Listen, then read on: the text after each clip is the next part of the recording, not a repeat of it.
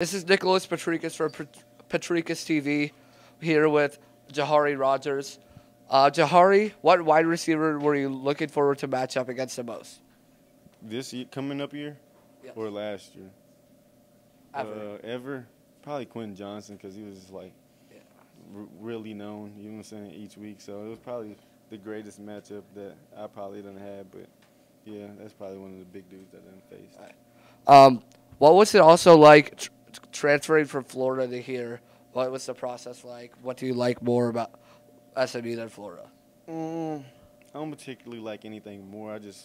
I'm more myself here. You know what I'm saying? I loved it at Florida. It was a really good environment, but here I get to go out and play with a good group of guys and get to have my family come out and see me play each and every week. So that's really that was a big deal for me when I entered the transfer portal. I wanted to see my little brother watch me play, my mom, a whole bunch of my family members from Louisiana could come watch me play. So that was probably one of the biggest things going into the transfer portal and me choosing SMU.